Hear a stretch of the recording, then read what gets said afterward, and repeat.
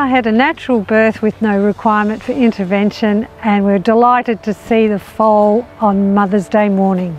We're so excited to watch her because she is displaying very good mothering behaviour.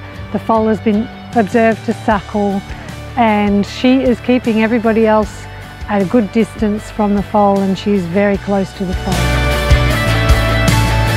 Farah was diagnosed with a malignant tumour in her side and had 2 surgeries before she came to us from New South Wales, and she's had a 3rd surgery here with specialist equine surgeons, and we believe that this procedure has been curative.